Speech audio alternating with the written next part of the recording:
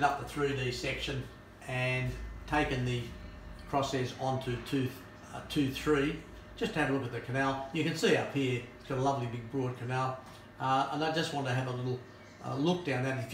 If you had to do endodontics on that, it's nice to see what's going on inside the actual nerve canal. So once I've done that, I then go, I drag this across to here. Right, I'll just rotate that round, so that's, we're looking at the inside of this tooth.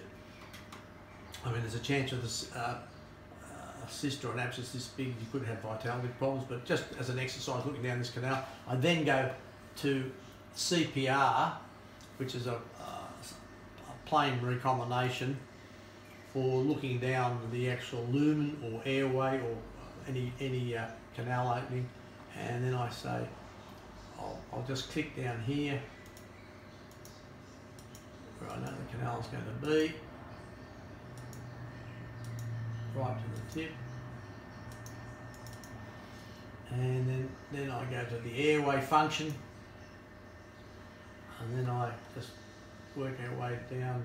Here we are. Wow. Here we are going down the canal of this upper left canine, and you can see it's got a bit of a bifid beginnings of a second canal there. We'll just see what we've got.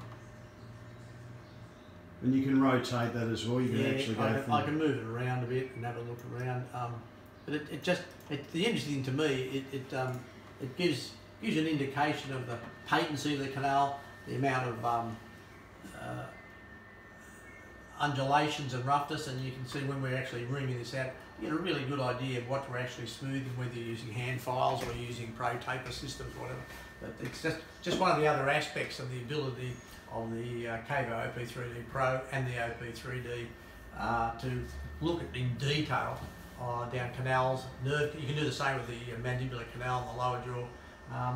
You can look chasing MB2s, MB3s if you're brave enough. Now, what I might do, Steve, is I'm going to put this up online, and if any dentists or endodontists are interested, they might be able to do a team viewer session with you and go through some of your case studies with this system and how you use it in everyday dentistry. Look, the specialists love this machine, but it really is a general practitioner's machine. You're welcome to have a chat to me on TeamView or just have a talk anytime. Thanks so much. Thank you. Thank you. Cheers.